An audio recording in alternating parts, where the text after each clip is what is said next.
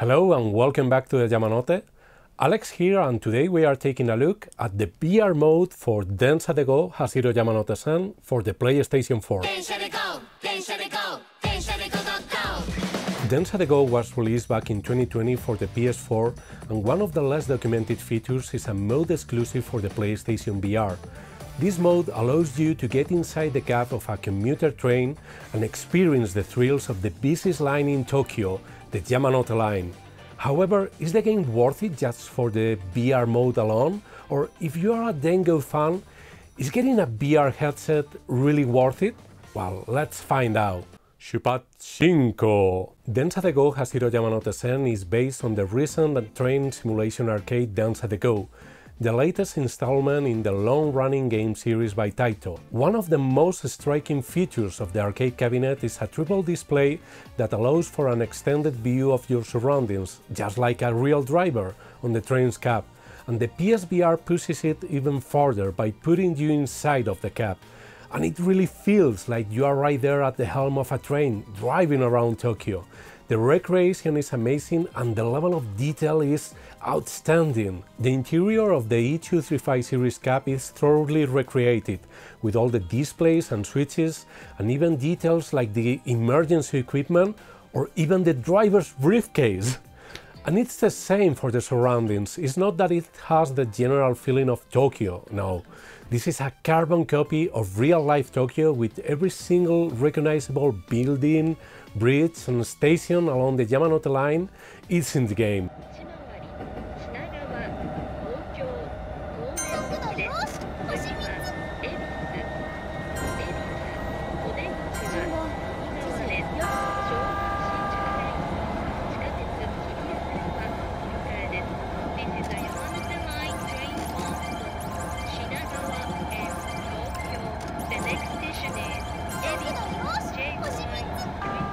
The only thing missing are the station melodies, the Eki Melos, and also trains from companies other than JR East. So for instance, you are not going to see the Tokaido Shinkansen, since that train is run by JR Central. Controls are the same as in the main game, with throttle, brakes and everything else controlled by a standard DualShock. The controls are intuitive and easy to pick up. Left stick is used for throttle and brakes, and the face buttons are for the lights, horn and confirming. There is no support for move controllers, but if you really want to, there are methods to use the old Densha de GO controllers or the new one recently released for the Switch. And believe me, with this game, using a dedicated train controller makes all the difference. And although this is a train simulation, the gameplay is more streamlined to suit an arcade experience. You depart each station confirming that all the doors are closed, and then you are expected to arrive in time to the next station, while complying with the railway signals and regulations. So you have to drive under the changing speed limits, sound the horn when crossing bridges, encountering rail workers or seeing passengers at the platform too close to the track, and also dim the lights when crossing with another train, and also because you are a nice driver, sound the horn for rail fans along the way. Sometimes you also need to reach a certain speed as indicated by blue signs, sometimes even keep it at that required speed in order to get the full bonus points.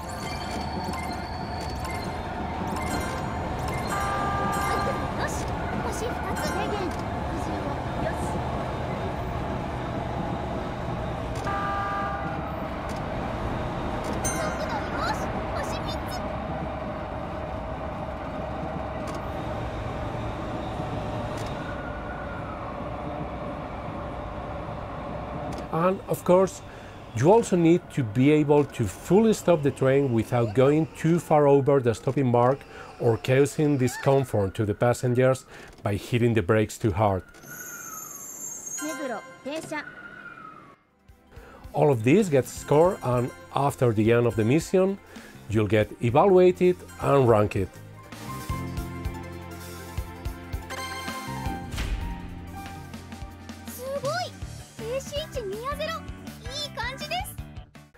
VR mode also uses the motion tracking capabilities of the PSVR to implement the Shishakanko, the pointing and calling method used by real drivers. So in order to confirm that all the doors are closed or an upcoming speed limit, you need to actually look at the instrument and press the confirm button. This is fun, although it can be a bit disorienting at first, especially with the closed door slide. Graphics have a lower resolution than regular mode, but other than that, VR mode looks pretty good when compared to the flat mode. It's not about the quality of the graphics, it's more about the hardware limitations of a VR headset that it's a bit old by today's standards. The VR mode is based around the Yamanote line section of arcade mode, and there's a good number of missions divided between 2, 3 or 6 stops, with 4 difficulty levels for each mission, but having only the stations available in arcade mode severely limits the length of the game, since arcade mode only has 7 of the 30 stations of the Yamanote line. Also, only the E235 series is available for driving, no E231-500 series, and without any weather elements like rain or snow. That means that if you are looking for a new PlayStation game just for the VR capabilities, it's hard to consider the VR mode of Densha de GO as a full game in itself. However, if you think this kind of game is something that you are going to enjoy, and there are lots of things to enjoy here, what you are going to find here is an experience like no other game. And pretty fun too, like just check one of my runs and see if train driving around Tokyo, it's something that entices you. And what if you are a DenGO player? Is the VR headset something you need? Well, maybe it's better to have that money go for a train controller and adapter, either one of the classics or the new one. You are going to get much more use and enjoyment out of it, since you can use it for the whole game. But if you already have a train controller or getting one is too much, oh yeah, go for it, full VR.